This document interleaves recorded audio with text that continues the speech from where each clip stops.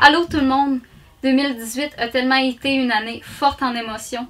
Tout d'abord, j'aimerais vous remercier de continuer à me suivre sur mes réseaux sociaux, sur Facebook, sur Instagram et même de venir me voir en vrai lors de mes expositions, de venir m'encourager. Ça me fait toujours plaisir de vous voir et d'échanger avec vous.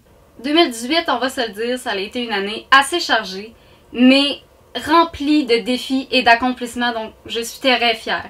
Et je voulais vous le partager avec une petite vidéo de tout le topo 2018 de mon année. On va commencer avec la peinture. Avec toutes les toiles que j'ai réalisées, en 2018, j'en ai réalisé 18. C'est fou! C'est mon année la plus productive, la plus créative que j'ai eue. Ça a commencé avec la toile Nos chemins se sont croisés. Ensuite, à Caméléontis, à fleur de peau, les yeux de l'émotion, pensée de la sagesse, légère, réveil, nos petits cœurs collés, my dear, t'offrir la lune, tailler pour donner la vie, liberté, à travers tes yeux, enraciné dans l'esprit et le cœur, lorsque le chat n'est pas là, les souris dansent, elle veut voler, ils veulent s'aimer, il veut nager. Maintenant, changeons de domaine. Le design graphique, comme plusieurs d'entre vous le savez, ça fait plusieurs années que je travaille fort dans mes études et en 2018, j'ai terminé mon baccalauréat en design graphique avec un stage de fin d'études avec l'entreprise Bio. Donc, je suis contente de l'avoir terminé en grand et finalement d'être diplômée en design graphique de l'Université Laval. La variété des projets, ça a toujours été une de mes passions.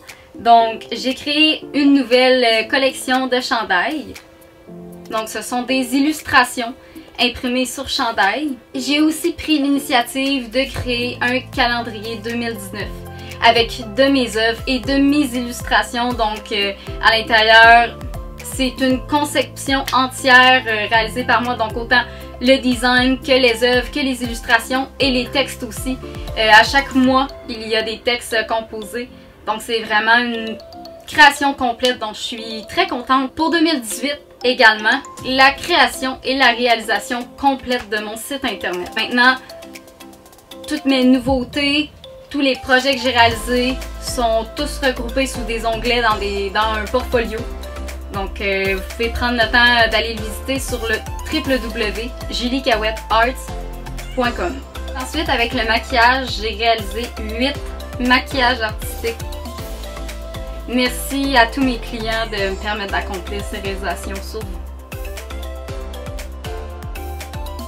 De plus, en 2018, j'ai un petit copain qui m'accompagne dans mes expositions et dans mes projets de maquillage les plus fous. Merci.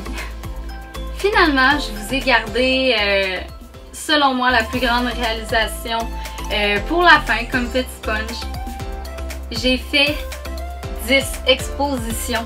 10 expositions dans mon année, c'est complètement débile. Je capote, c'est tellement beaucoup. Merci à ceux qui m'ont accompagné tout au long de ces expositions.